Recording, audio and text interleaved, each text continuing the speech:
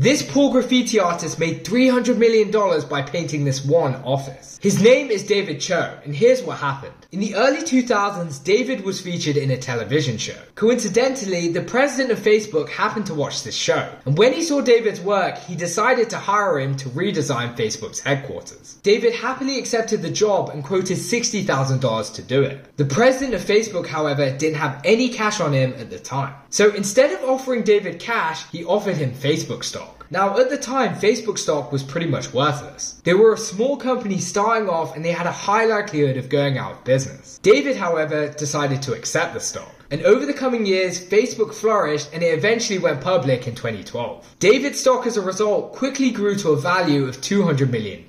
David then sold some of it just to diversify his investments, but he still kept a good chunk of it. And as of 2022, he's now worth around $300 million. And remember, that's all from painting one office.